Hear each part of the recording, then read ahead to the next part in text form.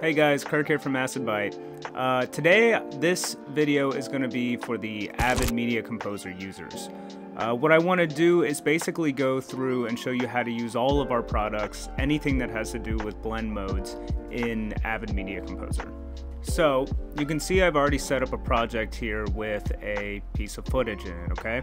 The first thing you have to do in Avid is actually make it possible for yourself to access things like composite and blend modes, because Avid does not have this accessible by default. But you guys are in luck because there is a free plugin that you can download called BlendX. It's free, but it is actually donation based, so if you want, you can show some love there.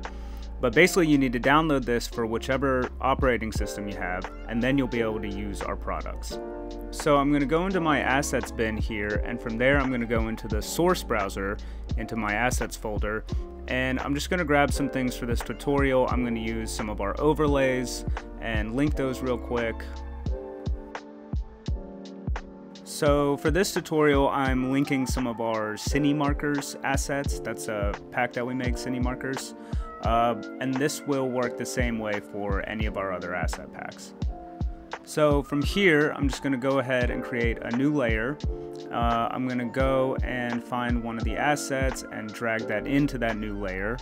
Also, our assets do come with sound effects, but for now, I'm just going to leave that out. And then I want to go into the Effects Controls panel. And you can see I've already got BlendX installed here, so I'm just going to use this one. And now you'll see that you have the option to change blending modes. So out of the box, the asset looks like this, right? Like there's a solid black background on here. But now if I go into the effects editor and I start playing with the blending mode, I can change that. So if I use screen, for example, it's going to make the black transparent. Another option that's always really cool is the blending mode difference, because that really plays with the colors of the image quite a bit.